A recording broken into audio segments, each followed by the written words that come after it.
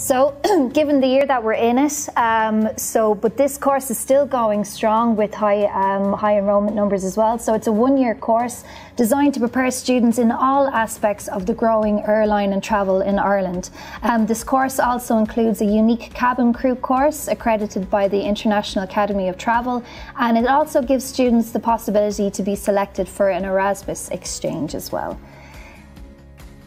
So here you'll see some of the course content. So here are some of the modules. So we have Tourism and Information and Administration, Tourism Principles and Practice, Ready for Takeoff Diploma, Word Processing, Customer Service, Reception and Frontline Office Skills, and you also have Global Distribution Systems and a Diploma in International Travel and Industry Studies. So this is an option on this course.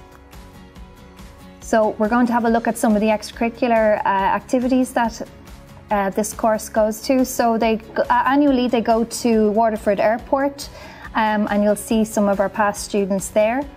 And it's very practical training that takes place on board an aircraft, so it's an excellent opportunity for students to carry out some of their skills that they've learned along the way. We'll have a look at some future progression. So this qualification can be used to progress to a certificate and degree programs in any IT colleges or universities under business and tourism.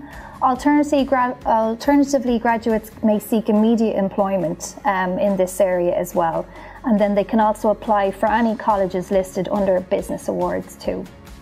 So here are some college progression courses, so in NUIG, in UCC and also in TU Dublin as well.